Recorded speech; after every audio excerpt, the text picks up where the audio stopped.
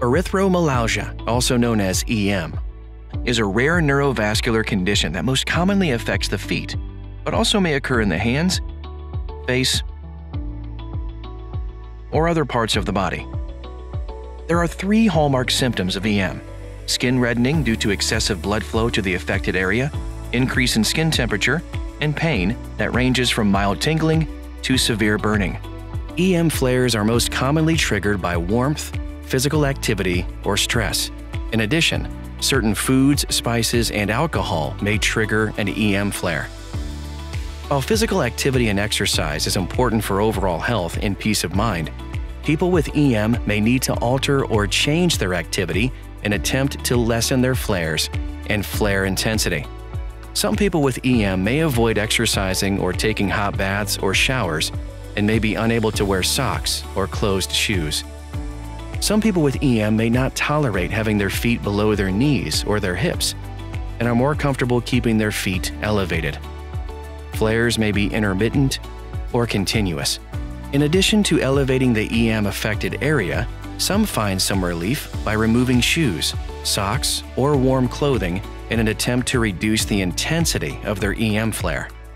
I started having symptoms of erythromelalgia when my sons were 2 and 5 years old, and I had a lot of concerns how I would be able to raise 2 boys.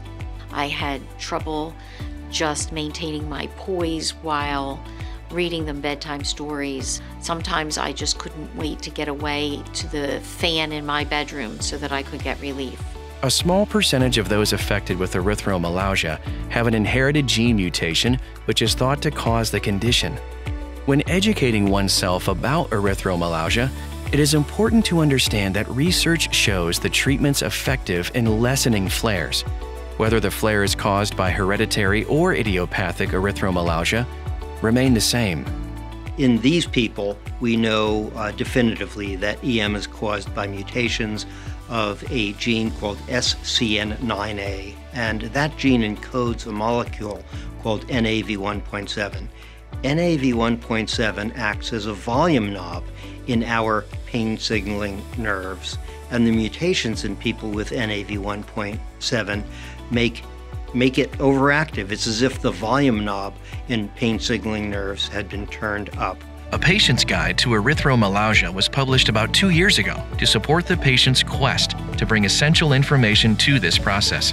I found the patient's guide, which I can say there's probably not a more complete document out there about EM. I've actually used it to educate some physicians about the condition. It covers everything from what the disease is to ways to treat it.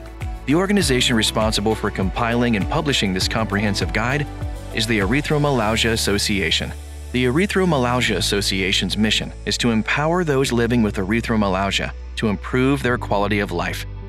Please visit us today and read the Erythromelalgia Patient Guide at www.erythromelalgia.org.